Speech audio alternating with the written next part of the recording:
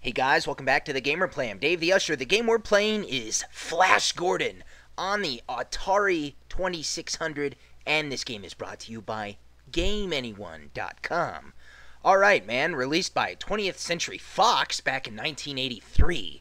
Ah, yes, Flash Gordon was, he's kind of a comic book hero, you know, back in the early days, the 60s. I believe they used him in various things. He was in a cartoon, Defenders of the Earth, for a little bit back in the 80s.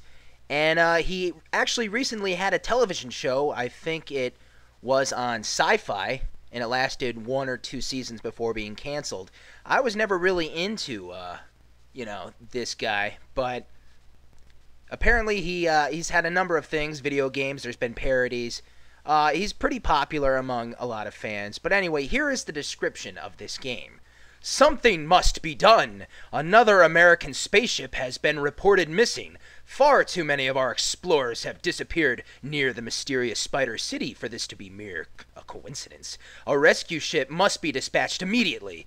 But who would volunteer for such a mission? Who would have the courage to descend into the tunnels of that awful city and battle with the wicked spider warriors?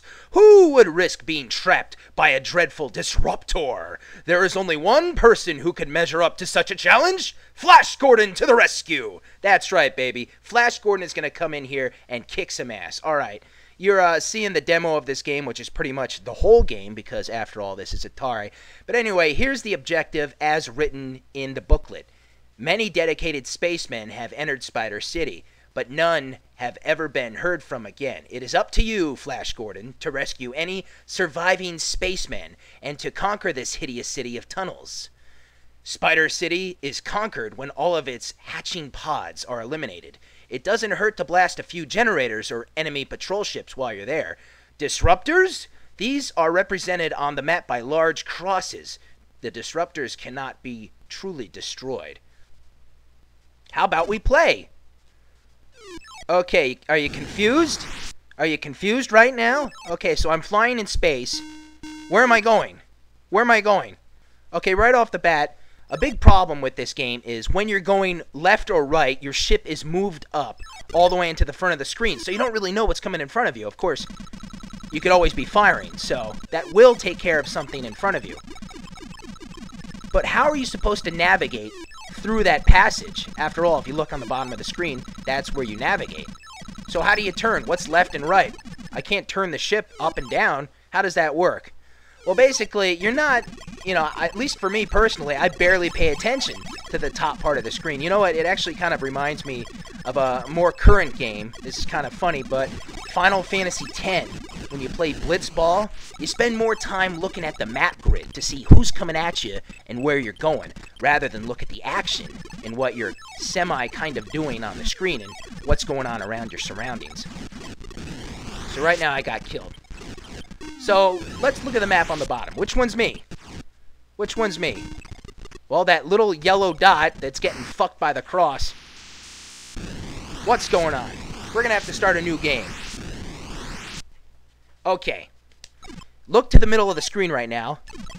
You can see me going back left and right there. That is me. That dot is me.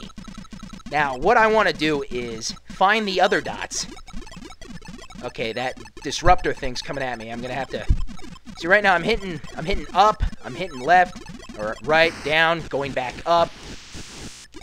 I'm pretty much looking at the bottom of the screen. But you gotta be, you gotta be careful. You gotta. Whoa! See, that was close. You gotta look up at the screen to make sure nothing is gonna, fuck you up. So if I go down here, I'm at the far right end there. It brings me on the top of the screen. This is common in a lot of Atari games. Now, if I go over there, it's kind of like a shortcut, brings me out on the left side of the screen. Let's get this dot up here. We're rescuing. In the purplish blue bar there, you can see 3 little dots. Those are my 3 lives. Okay, yeah, you do not want to run into these crosses. They can fuck you up. Uh-oh, that's bad. Let's take a detour over this way. So I collected them all. But you still gotta take care of these fuckheads. Whoa! Is it broken? Oh no, that means next level. Next stage. The game is pretty much endless. And there are no real rewards or endings in this game. Once again, Atari games all about points. Good stuff. Oh shit, that thing's on my ass. Took my eyes off the screen, and I got butt fucked. Okay. Now this game would have been a lot better for its time if this ship could have been centered, at least, you know? But, oh shit. But the controls are horrible. I can't get away from that fucking cross guy. The disruptor. Shit. Oh! Let's go this way. Let's go this way.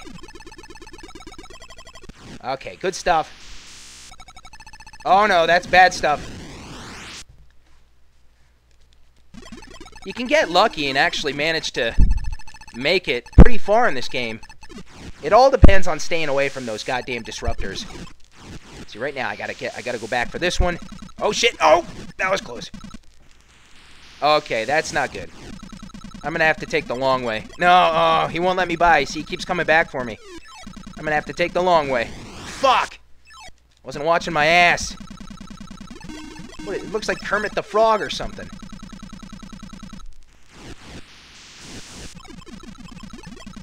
Alright, almost there. Shit! Be careful. There we go. Hoo-ah!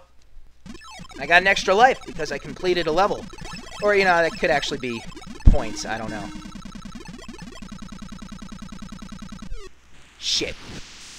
Here comes the disruptor. Now, as you progress up the levels, these disruptor guys get, like, really fast.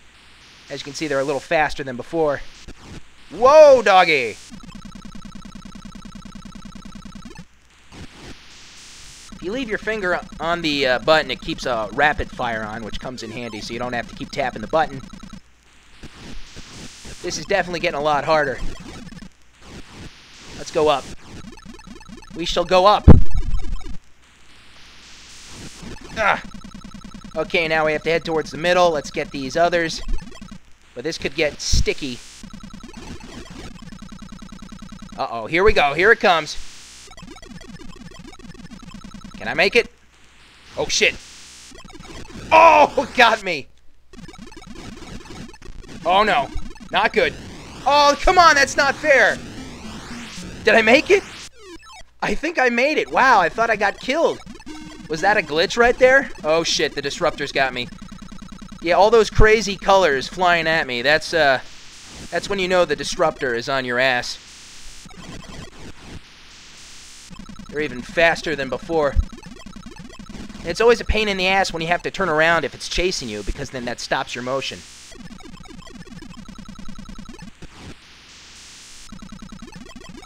This is my punishment for never watching Flash Gordon when I was a kid. Oh, assholes! No! Oh, I died. I got pretty far, I guess. And not bad, right? Okay, guys, that is Flash Gordon on the Atari 2600. I am Dave the Usher. Stay tuned for the next part of Flash Gordon. We're going to be trying one more time. Maybe I can beat my high score. It's going to be a lot of fun. I'll see you guys next time. I am out. Defenders of the Earth!